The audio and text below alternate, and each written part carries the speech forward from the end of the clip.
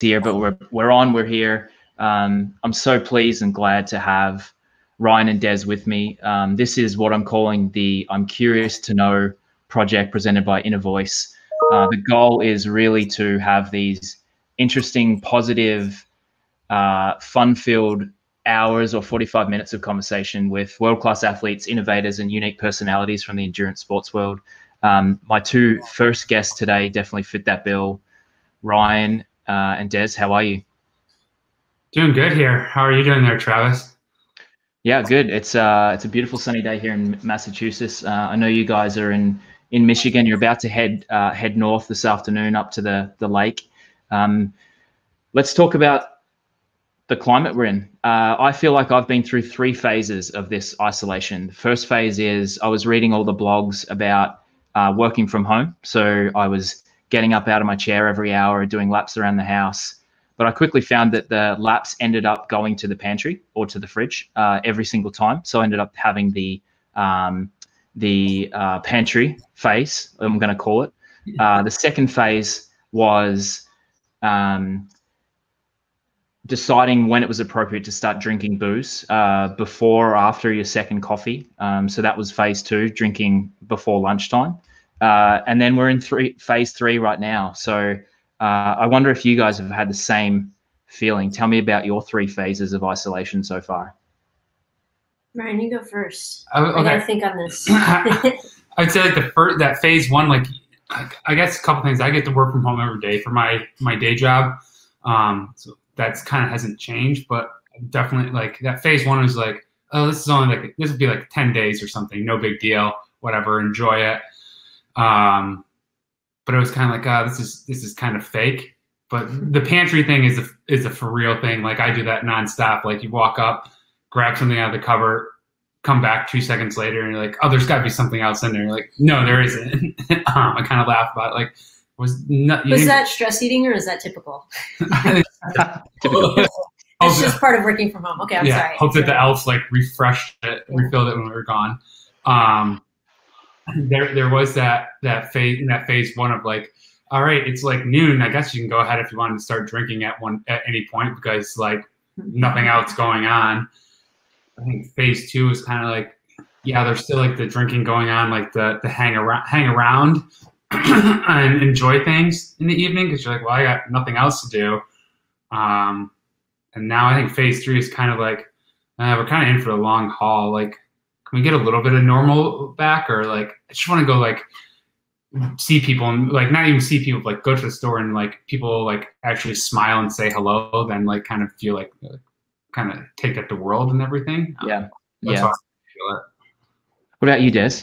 Mine, I would say I had grief really early on because it was like I lost a race like right from the gun. That was sort of when we realized the seriousness of it. So it was like processing that and then almost going back and being like, oh yeah, that Olympic trials thing was a real bummer too.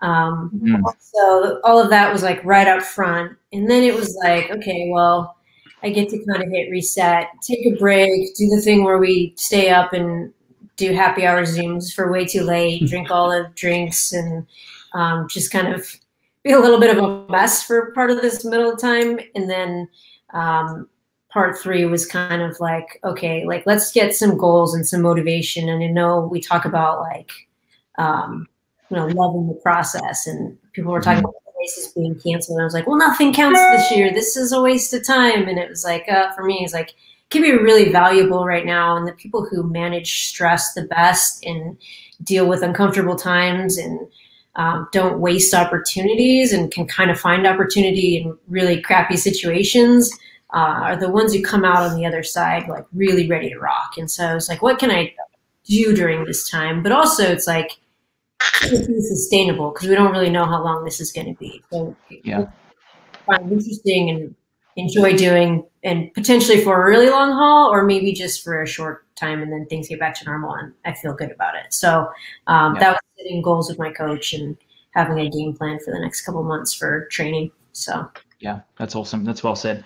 Now I want to dig in and make this fun. I want to hear the story of how you guys met. I love the story, but I want to hear it from you guys first. And most importantly, who made the first move? So we actually met going to the Detroit Expo, the Marathon Expo, to work for, I think it was Power Bar. Can't mention them. It was a different type of bar. Not Power Bar, different bar.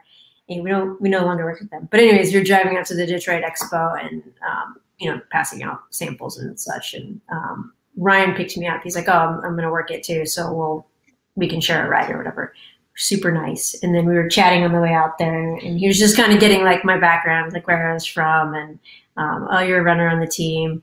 And so he started talking to me about like the Michigan State and their conference and how great they were, which my coach at Arizona State actually switched over to coach at Michigan State. So like I was very aware of how good they were, but we were just better.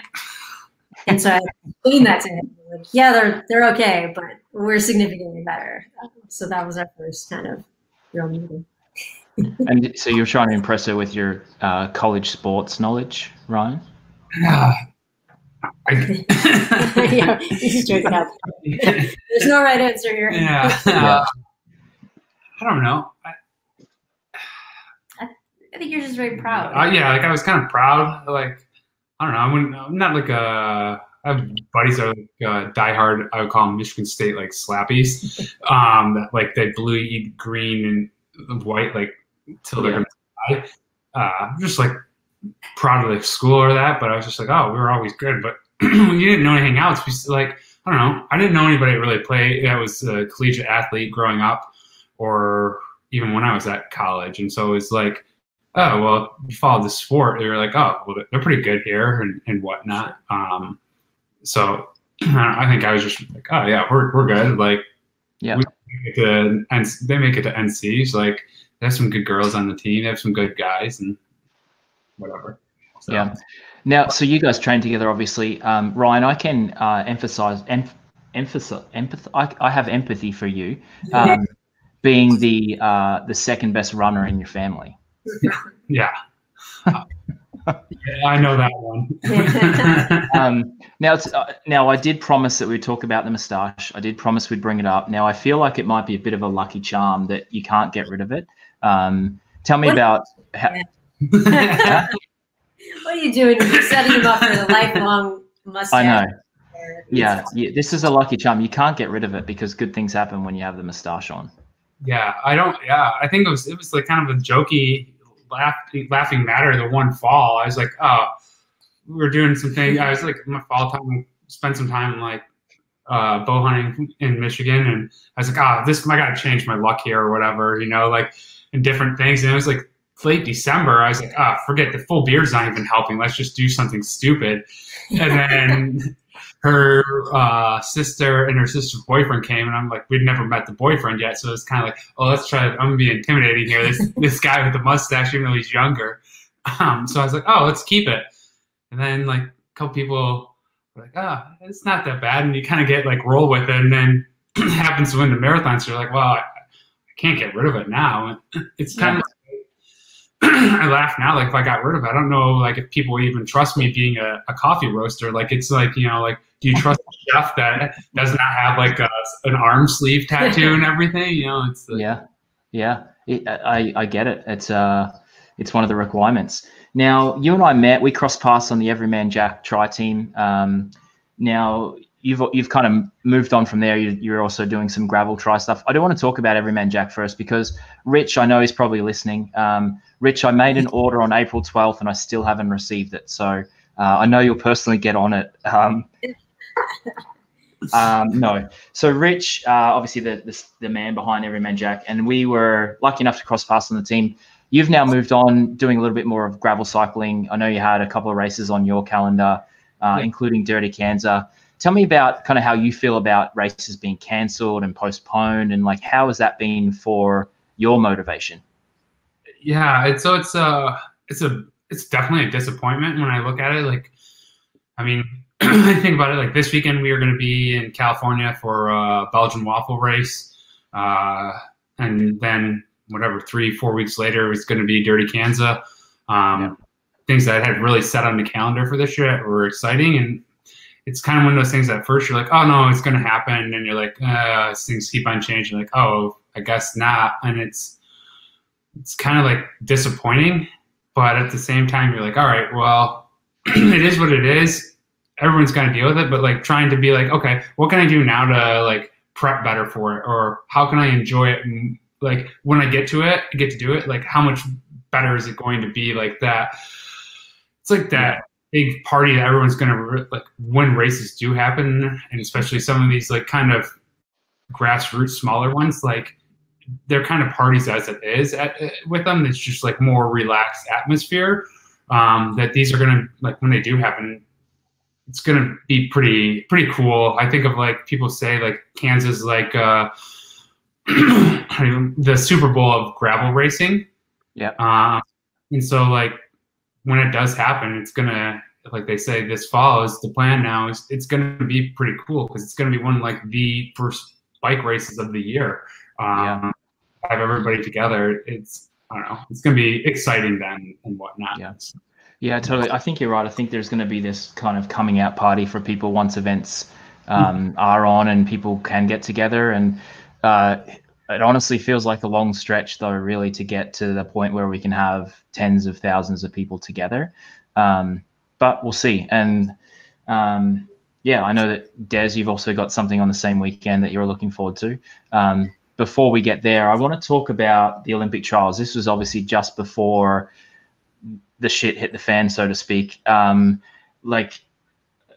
memory of that is we were sitting in our living room. We had the coverage on the TV. My daughter, 3-year-old daughter, Adelina, and I were standing there screaming at the TV. I was texting Ryan. The lady who was in third didn't look great. We're like, Des is definitely going to catch her. I'm like shouting profanities. So I don't know if that helped, if you heard us, but tell me about obviously the disappointment. I know fourth is probably the worst place to finish. Tell me about what that was like. How disappointing was that when you crossed the line? You've given your best. You've had an amazing day physically, but there was 3 people better on the day. What was that like? Yeah. Brutal, man. I didn't know this is what we were doing. I'm going to set something up for this time. I had to go a little bit deep. No, I mean, I think it's super tough. You plan for 4 years and you put this thing on the calendar and visualize reaching that goal every single day. And that's like what gets you out of the door. And I think I would have been significantly more crushed. Not to say that I wasn't very disappointed. I'm still kind of having like a pity party every now and then. I'll like feel sorry for myself because I can. But if I hadn't had made the 2012 team and had the experience in 2016, if this was my first and only shot and I came up 11 seconds shy, I would have been absolutely devastated. It was still really hard because you see the people who are celebrating with their friends and family. They're putting the flag on them. They're doing the press conference. Like their brands are just like ecstatic. Their friends and family, everyone's out there. And I know exactly what that moment feels like because I've done it. And so I'm not sure if that makes that easier or more difficult. And like when I was actually in 5th place for a lot of the late part of the race. Laura Thweet, I think she's been 4th in the trials before, but like I almost felt like I had this duty to pass her. Like she's going to be crushed to be 4th by 15 seconds. So if she's 5th by that much, then maybe it makes it a little bit easier for her, and I can like handle being the alternate. And I'm sure that's not the case. Like it's just as difficult, and everyone says 4th is the worst, but it's actually not. Like 5th is a little bit worse, and 6th is a little bit worse. And if you're justified in believing like I had a chance, like, and it was really hard to stomach, but I'm also like at a point in my career where I've done it and I know exactly what it's like. And I'm sad that I missed the opportunity, but I'm very, very fortunate that I had it in the past. And I'm also super thrilled for the people who made the team, it's such a great, great group of women, and that like pack that we were with was so strong. It's one of those sports where there's so much respect for people who are doing it the right way, and then they have their moment and you want it to be you. But when you see people work their asses off and like get that reward, you're like, well, hats off to you. That's that's well said. And obviously, like, there's benefit to being a good sportsman as well. It's not, you know, it doesn't help when you're finishing fourth, but like you can go to bed at night knowing that you're a good sportsman and you're cheering those girls on legitimately. Now I know that there's been some talk about trying for the 10,000 and doing some time trials and some work there. I also know there's obviously an injury risk of that, like faster running injury risks. So I've made a little bit of a list of other options that you might consider. Now I want to throw a disclaimer out there to the people or the sports federations that I mentioned here. I'm not suggesting that Des can just walk in and make the team. I understand that the girls who make the team will be legitimate athletes who have been training all their life. But here goes. So the demonstration sports, I think, is probably a good option. I think softball. Tell me about your rating out of 1 to 10 of your likelihood of being a softball athlete at the 20+1 Olympics. Played some softball as a young kid. Did not stick with it long. There's a reason. 2 to 3, and that's my odds there. Off the list. Yeah. All right, next one. Karate, another demonstration sport. Tell me about your karate skills. Are there weight classes? Because I'm quick. I didn't do enough research. Shit. Yeah, let's say yes. Then I can get into it. I think I'm agile and I can take some beatings. Ryan, what do you think about the karate skills? How many backhands has she given in the last month since you guys have been on top of each other? Quarantine, I would say there's been a few. I mean, I put her up as a strong karate fighter. I'd give her a good. Thanks. Scrappy. Yeah. Yeah, I'll see that. Yeah, all right, we're going to give that a tick. Karate's on the list. Yeah. The next one is skateboarding, another demonstration sport. I just feel like my ankles both just broke hearing that. You're from California. I heard them scream. Okay, off the list. Last one, another demonstration sport here, surfing. That's the sweet spot, you know. Yeah. I always say I'm not a good swimmer. I'm a sinker. You put a board under me, that changes everything. And if I fall, it's okay. There's some give underneath. I think that would probably be my highest hopes. All right. So I already have the vernacular down. Okay. Bruh. There's a tick for surfing, bruh. Shaka. So we've got surfing. So any of the surfing folks out there, reach out to Des, and karate second choice. Des, and I like the way you put it, Des, on Twitter today. You're still an Olympic hopeful. Des, what are you, Ryan? What are you an Olympic hopeful in? What are you kind of shooting for next year? I have some options. Yeah, I got a few options. Had a couple federations reach out to me. We'll go badminton. Yeah. Oh yeah, the sport that when you ride a bicycle, cycling is definitely on the list. What's that? I don't know anything about that. Yeah, no. We bought him a helmet because he's just learning. Training wheels. Yeah, true. What if you one off the wall that you would just automatically be good at? You pick surfing. Surfing. I mean, like you're on the beach, you're underwater. Why not? Sailing. I call it sailing. Definitely on the list there for little lasers. All right, so you're on the sailing. So here's a funny story. Well, I actually moved to Canada 11 years ago, so I spent some time in Canada. And when I arrived, it was the middle of winter, and curling was on the TV, and I was like, "This has to be the easiest sport in the history of the world. Like, there's no way that I can't be an Australian Olympian at curling." And the good thing about curling as well is the winner actually pays for the beers for the losing team. So when I was first starting, we went to these Von Spiels, and I was terrible, and you get bought beer. So it's like this incentive to get worse. So I never pursued that dream of the being an Australian Olympian in curling. But that would have been. There we go. You guys have an Australian curling team.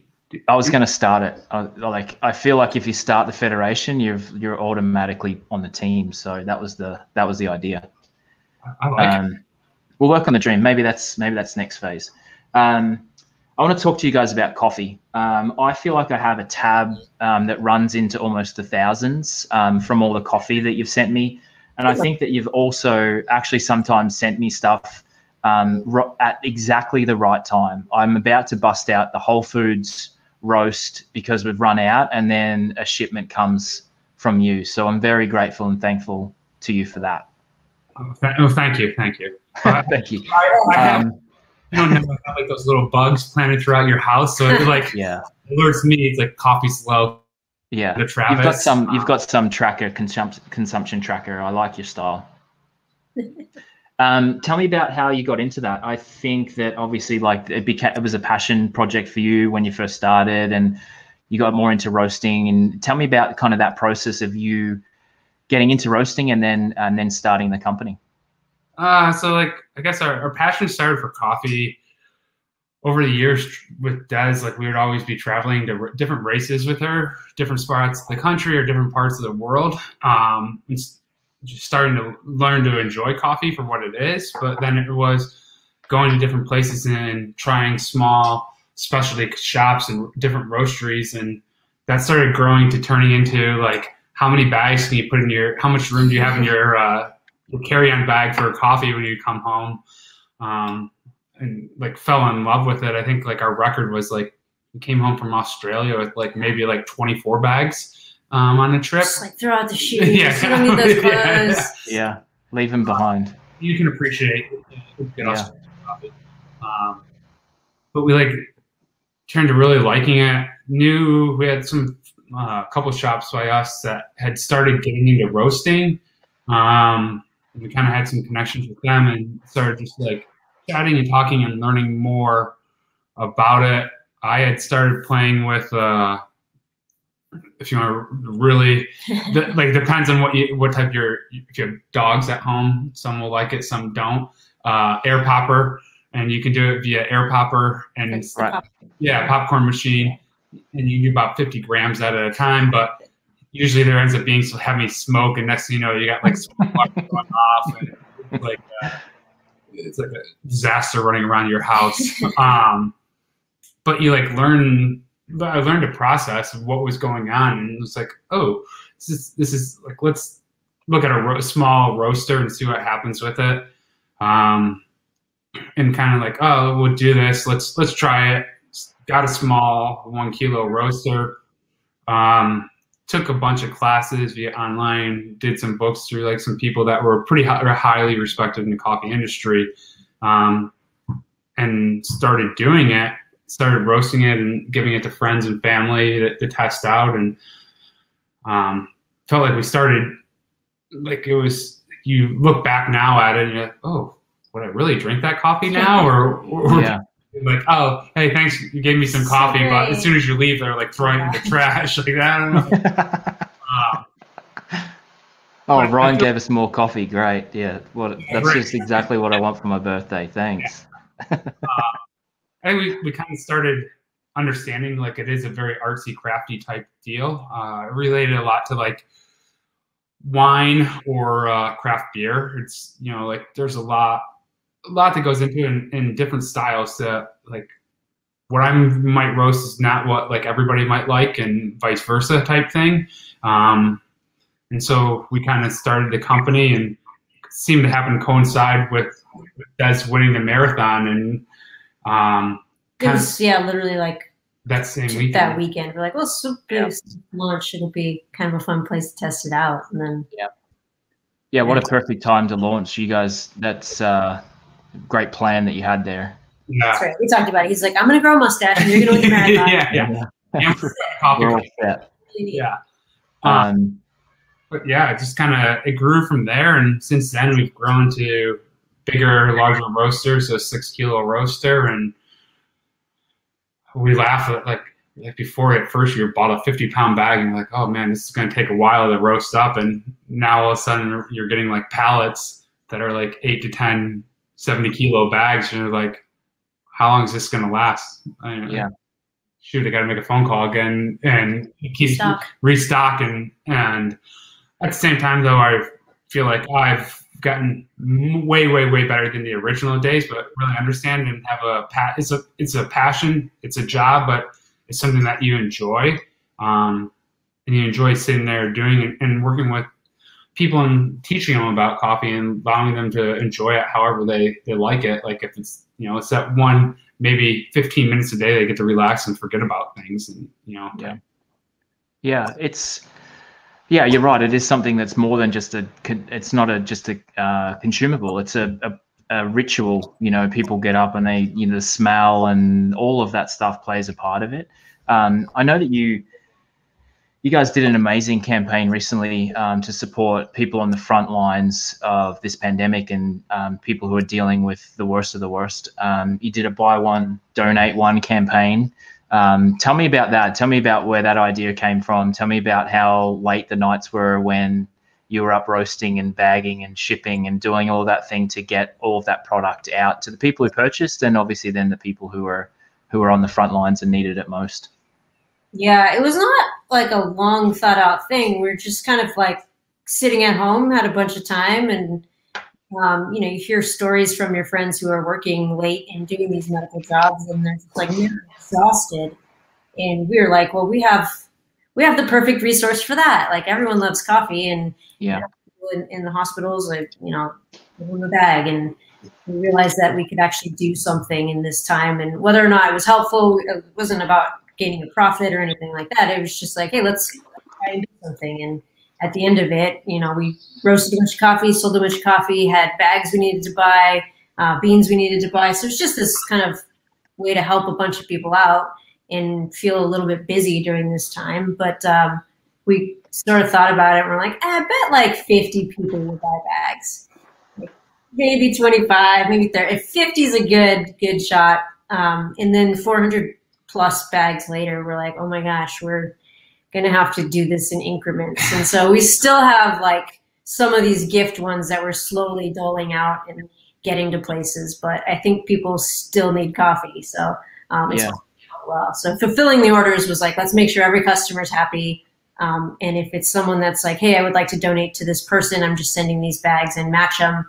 We probably threw in a few extra just so that shipping costs didn't kill us. But for the most part, you know, we did all of those and then have been slowly dropping out 10-pound bags here or there to some facilities. Yeah, it was definitely like Des said. I'm like, she said to me, I'm like, we do 40, 50 orders this weekend. Like that'd be a great weekend, and like a little more than like a normal weekend, no big deal. And all of a sudden you like start looking, and you're like, oh, okay, like it's going. Oh wow, oh man, like how crazy! Like, and we're gonna be busy.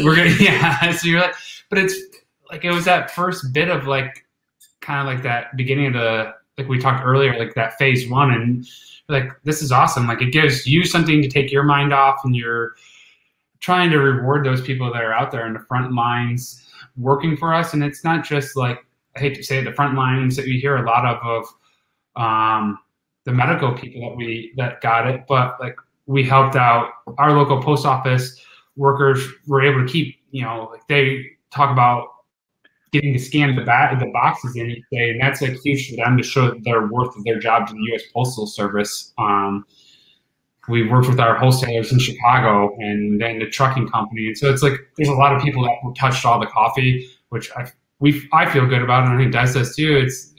We're supporting everybody here and trying to keep people be able to go to work and everything. It's small things. We're a tiny company, but if any company did, you know, what they could right now, then it helps out a ton of people in a little way, and that becomes something bigger if we all kind of chip in, if we can. And some people just can't. So we had that opportunity, and it was again.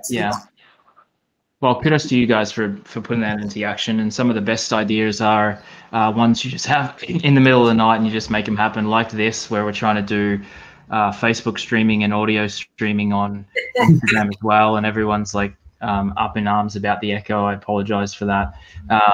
But we will be able to watch the live stream elsewhere. I'll share it with everyone. But we're doing our best. But yeah, you guys are awesome. Tell me a little bit more about kind of the plans for the company. I know that, Ryan, you still have a real job. Is the plan to kind of make this a permanent full-time thing? Tell me about kind of the goals there. And hopefully no one from your work's listening and I'm getting in trouble, so you can feel free to pass on this question if not appropriate. No, I think like it's a pretty, I don't want to say it's a the full-time gig right now, but it's a pretty solid job that we have that we do with the coffee. And our goal is to continue growing as we are, and over the next couple of years to keep on growing. And if we can make it where it's a full-time job for me and others, and that's the ultimate goal there. But at the same time, it's still like, it's like any job you do. I hate to say it, it's like it has to be fun. You have to enjoy it.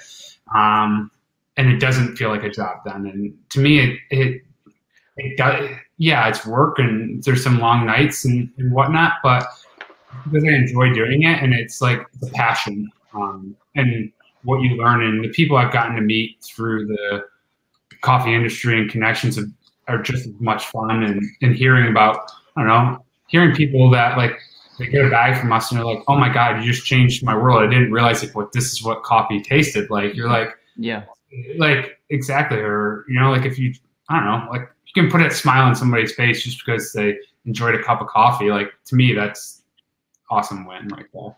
Yeah, that's awesome. I do have a nice little bag of Honduras here that I'm going to crack into. We've just finished the Kenyan. So that's gonna get cracked into tomorrow. So I appreciate it. You do have, you've been kind enough to offer to support some of our listeners, and if anyone would like to have the chance to win some coffee, I've got a little ticker along the bottom there. If you text coffee to 33377, so that's coffee to 33377, we will put you into a draw to win a coffee sampler. So send that text in, and we'll get you on the list to win. So thanks for the kindness there to offer that to the listeners as well. Now it's hopefully some people will get to test out and try, and give you guys a sample of what I feel like our coffee is, and what our product here at Linden by 2. So yeah, love it. Now Des, we have a very good, dear mutual friend, Kate Gustafson. You spent some time with her in Kenya. I'd love to hear about that experience. Before you go into that, she has a funny story where you guys were running together in New York, and people were just shouting your name left, right, and center. And she's like, I don't want to be Des because this is insane, where people will just shout your name in the street, and you just have to deal with that. Tell me about that experience, and then tell me about your experience together in Kenya. Yeah, that is really fun. I mean, it's awesome because our running community, like, once you're in it, it's so small. Like, you just feel like you know these people, and it can be startling, like when people do think they know you, and they're like surprised to see you somewhere. They're like, Des, like they just feel like this need to like get your attention, and I feel like sometimes they think they know me, and I don't know them, or I'm like, maybe I should know them, and I'm like, my expression versus their expression are so different, because I'm like, should I know you, or should I be threatened by you? It's like, and you're like, hey, this is this person I feel like I know, which is awesome. Like, that's just really cool that our community is that close knit, and I wish I knew everyone so that I could have like a super big smile, like, hey, good to see you, on my face. But that's actually a funny take. It rarely ever happens, so she's exaggerating that for sure. But it's always funny when someone does have that moment where they're like, I know you, Des. I don't know you. Yeah.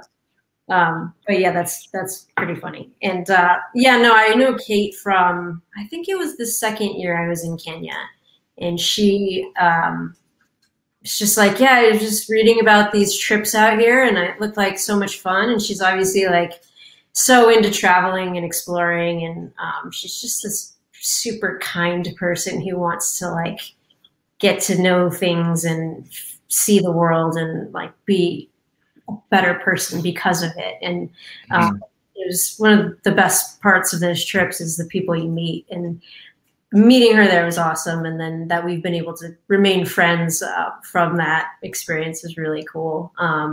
And so anytime we crossed paths at the weirdest times and places. She was in Phoenix a couple years ago, and I went and ran with her group and went to a hockey game with her boyfriend was working there. And so it's like, yeah, Kate's in town. Like, I've dropped everything. I don't care what like workout I have tomorrow. For those people you clear your schedule for, because it's always great to catch up. So, and she's for me in New York to go on a run together. Yeah, she actually fondly recalls that instance in Phoenix where you're in the middle of a big training block and you're spending time down there, and you just showed up for her, and she said that was kind of the what she admired most about you was the fact that you had a big workout that you'd just done, you've got a workout coming up, you're there to focus, but you showed up and hung out with their group and were a good sport about it. So yeah, she definitely holds fond memories of that experience as well. It's so funny because the things we need that we didn't realize we needed. You show up and it's like, it's just a run, but seeing a friendly face and meeting her group, and that they came out to Phoenix to like do this camp and get themselves better. And like that, I was coming off a really big slump in running where I'm like, this is stupid. Like, this is so selfish. I hate everything. Like, just feel like a bad person's investing my time in this. And then you see these people who like are just so in love with the sport and they're so happy to be out there. And like, I just took, maybe they don't know it, but I took so much from them from that trip. I'm like, this is awesome. Like, this is what running should be about. It should be fun. It should be something you're looking forward to and exploring and so on and so forth. So it came at the right time for me too. Yeah, that's awesome. I think that's a good lesson. Like, no matter what you think you're getting out of something or an interaction, the other person's also feeling like they're getting equal or better value out of it. So it's really interesting that kind of you both had that same experience on either side, which is really, really cool. Now, Ryan, I want to talk to you about a little bit more about your tri background. And, you know, we crossed paths on the tri course. We crossed paths at a couple of races and had a lot of fun there. But kind of tell me about your tri experience and some of your most memorable moments in the sport. So it's like interesting. I remember like when I decided I wanted to do triathlon back in maybe in like 2011, I had thought about it, but it was like somewhere during 2012 after Des made the first made the team, I was like, oh, I want to do this triathlon thing. Like, no biggie. I can make it. I can make it to Kona. And I was getting into like, I had a buddy that was he had his pro card, which that's whatever. I was like, I'm a better swimmer than you. I'm a better runner than you. Dang. Like, I can do this. Like, no big name. Who was it? It's like my best buddy. Ryan DeCook. Ryan DeCook. I'll put it out there. Yeah. Perfect. And so I was like, oh, like I can do this. This is no problem. So we like finished up the build up for Des to make the team. She made the team, and then like I talked to Josh a little more about it. And he's like, oh, I'll get you connected with a coach. And he connected me to Matt Dixon at Purple Patch. Yeah. So we started talking, and like we talked that whole summer. And I can even remember like in London, I can tell you the cafe and where I was sitting, and I remember like meeting with Matt and chatting over the phone like in London that summer. Like, all right, we're gonna make a go at this, and no problem. This is gonna be like a joke. You can just like hammer this out. And then fast forward, like riding, and Matt invites me out. Like, so I kind of transitioned more into triathlon like the end of 2012, beginning of 2013 is really when I started it. And Matt has a camp with all his pro triathletes. So at the time, Jesse Thomas, Sarah Pompiano, Meredith Kessler, Callum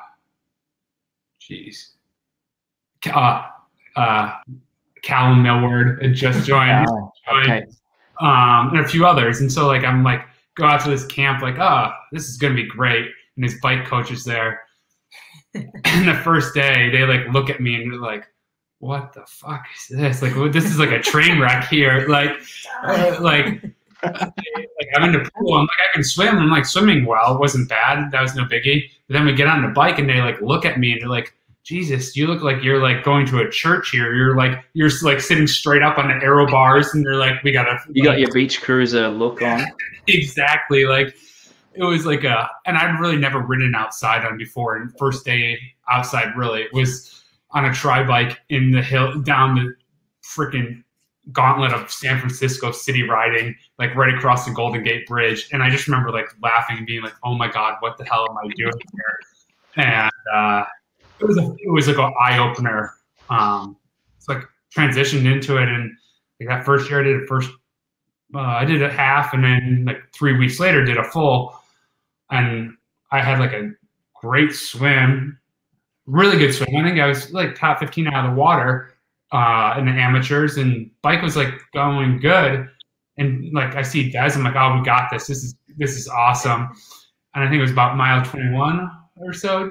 Was it? Yeah, no, like mile 21, you're like, okay, I think I got this. This is going to be great. Kona, baby. And then mile 24, like literally mile 24, he's like, I effing hate this. This is the dumbest idea I've ever had. I like, hate everything. Hi, woman. I was like, oh, let's see the finish. Maybe. Yeah. Just do it. Yeah. It's funny. And everyone who's done it has been in that position where, like, you know, you're rolling along at whatever, mile 20 of a marathon or at the end of an Ironman, and you're like, this is so easy. You're slapping hands like, this is no problem. And then within a minute or, you know, a couple of miles, you're like ready to find a hole to crawl into. Yeah. So that was like that first year. But as the year progressed, it changed. And I started learning more of the sport and getting better. And I think over the next couple of years, we made it to Kona twice, made it to World Championship, half World Championships a couple times. I was runner-up at Whistler one year in the full, and I think third overall in the half one year. And the 1 year at Lake Tahoe, I ended up lost by like 5 seconds. Didn't know we were like closing down, just like, you know, like one of those things. It's just one of those days. And I don't know, I fell in love with the sport. It's so different than just running, but it's a testament of like endurance, nutrition, mind over matter. And it's just like to challenge your body. It's been super fun, but like, I think it helps like meeting people like you when we were on Everman Jack together, and that great group of guys to have fun with it, like makes it even better type thing. Yeah, totally. Yeah, finding the community, I think, is the biggest thing. Now, I hate cutting off conversations, but we're almost at time here, and I want to make sure we get in our 3 questions. Now, I'm going to ask these on every one of these episodes. We're going to go live daily in May, so you guys get to start. I'm going to go Ryan and then Des for each of these ones. So the first question is, what's one thing that's changed during isolation that you want to keep once we all move back to our new normal? What's one thing you want to keep in your life that's changed since you started isolation? I would say like just more like relaxing in the evening, and like just like you can forget like, I don't know, say you forget about some things and just like, okay, hey, you've made it to the evening, like just relax and enjoy being around each other, I think. Love it. Same question? Same question, yep. I think you've seen way more people like reach out and try and be helpful. Like, you know, just more kindness when you see other people struggling and chipping in. And it's like kind of our thing with the coffee. It's super small, but maybe it helps someone out. So hopefully people you know, continue to be kind. And I think that I'm going to try and continue to be more kind. Love it. That's awesome. Second question, what's one thing you thought was important before isolation that you're happy to leave in the past, you're going to let go of and never bring back? Ooh.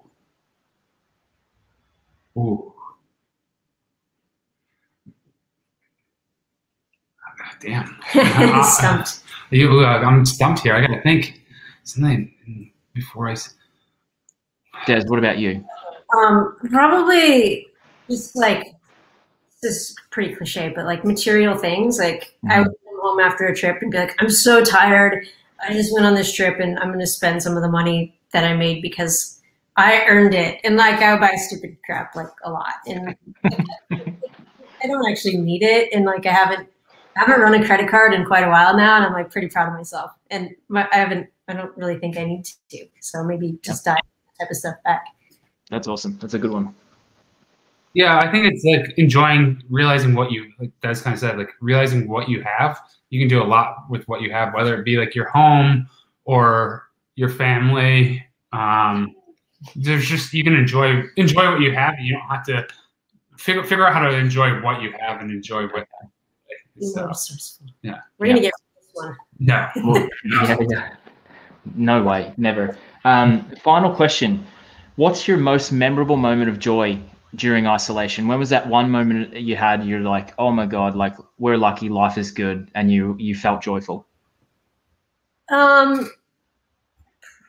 Probably, well, gosh, there's been a lot. I mean, I guess it's like been a good time to appreciate everything, but maybe, honestly, when the coffee orders were rolling in, and not because we're like, oh yeah, cha-ching, coffee orders, but it was like, we're doing this thing to help, and like the people that we surround ourselves with and that we're affiliated with, like, are all really good people, and they want to help too. And maybe it's just buying coffee and hoping it gets to somebody else, but like, we're lucky to have awesome people around us and supporting us.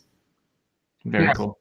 I think it's like that feeling, yeah, like Des said, awesomeness of like what happened there with the coffee, but also the ability like to be lucky that we have jobs and that we're able to do what we are every day via our normal jobs or coffee, or for Des, like running, like, and that's, we get to do that, and you still get to do that every day, no matter what it is. It's pretty awesome, especially with like the running, like no matter what, someone can't take that away from you type thing. So what Ryan's trying to say is that one time he beat me in a workout. I think I saw photos of that. I think when Eric posted some photos, he's like half stepping you and he's like two steps ahead of you, and you're like, get out of here, man. What are you doing? You're just doing that for the photos. yeah, exactly. That's hilarious. You guys are awesome. I really appreciate the opportunity to have this conversation. It's kind of kicked off this little project of having a 45-minute chat with amazing people every day in May. I may have bitten off more than I can chew, and Lauren may not be stoked that I'm doing this every single day in May. But here we are, and we're finding consistency. So I appreciate you guys showing up and doing this with me, learning more about your story, and checking in on your isolation journey as well. So don't forget, tomorrow, everyone who's listening, tune in same time, 3:30 p.m. We'll have Brenda Martinez, Team New Balance athlete, amazing motivational person. So I can't wait to talk to her and have a conversation with her. So thank you so much, Des, Ryan. Thanks for everyone for tuning in. You guys are amazing. See you soon. Hey, thank you. Take care. Peace. All right.